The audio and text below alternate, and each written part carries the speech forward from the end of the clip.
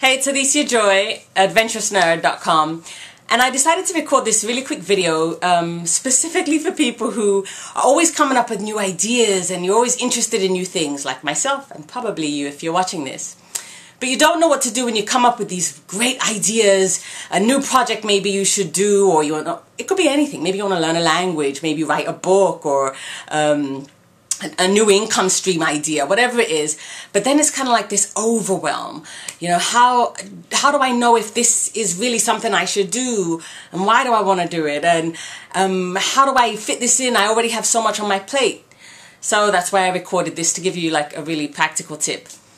A lot of times we end up doing nothing when we come up with these ideas. We may initially think about doing it for a little while and we're excited. But then it's like, wow, I already have 50 million things going on, and how in the world would I really fit this into my schedule? Not to mention, is this really something that I want to do, for put in all that time and energy and effort? I just can't do it right now, so then we end up doing nothing, right? So this tip is really inspired by Barbara Sher. She's really a spectacular person if you've never heard of her. She's a coach and she's a best-selling author. But she has a book, and I'm going to show it to you, and I'll link to it right below this video. But this book is called Refuse to Choose by Barbara Sher. And this book literally changed my life. It's all for people who, you know, get engaged in many different things, many different interests, and oftentimes we feel like, what's wrong with me? Because society says that that's not really right. But then she says it's okay to be that way, and in fact you can be productive in that way. So this really was like, started my whole journey years ago. But anyway, my Renaissance journey. So in the book, Barbara Sher talks about how when we come up with these ideas, we don't have to do them right now.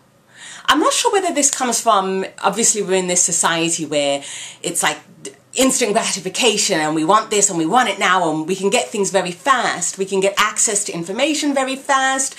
Changes are happening really fast. There's so much, you know, quick things that are going on. I almost think we're on like this overdrive. But when we come up with this new idea, let's get concrete. Let's say it's that you want to maybe write a book or write a report or whatever it is. First, of course, there are some questions that you need to ask yourself. Do I really want to do this? Why do I want to do this?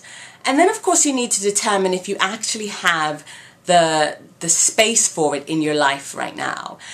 And if you don't, that's okay. You don't need to, you know, kind of beat yourself up, as some people do, because they think, oh, another great idea that I won't be able to get to.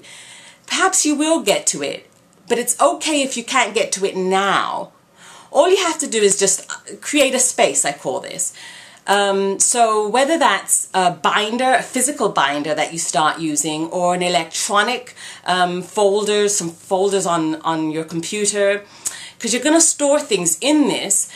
This could also be Evernote. If you've never heard of Evernote, it's an electronic, it's a software that you gain access to via the internet. I use it a lot, and it's extremely helpful for me, for my own productivity. Maybe I'll record a video about how I use it. But anyway, I'll put a link to Evernote below this video also. But what you can do is then this new project, this book, whatever it is, you can create this space, and you can save whenever you come across articles related to it, or, you know, you hear other ideas, or you come up with other ideas related to that. You could just store them in that place and know that it's sitting there, and that's all right. You aren't going to tackle this right now, but one day perhaps you will, when that space opens up for you in your life. But you know that you've already created this area, this space. It could also be a physical space in your house. And I think that kind of just helps the brain. It helps us to know that, okay, we've done something about this idea.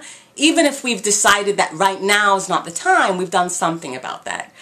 So that's what you do. That's the tip that has really helped me to understand that every idea that I come up with right now doesn't have to be done right now. And that's okay. So I hope you enjoyed this video. Definitely, if you're watching this on YouTube, go ahead and subscribe to this channel. And if you want more tips on how to be productive, or how to continue to learn, discover, and grow in your life, head on over to AdventurousNerd.com. Thank you for watching.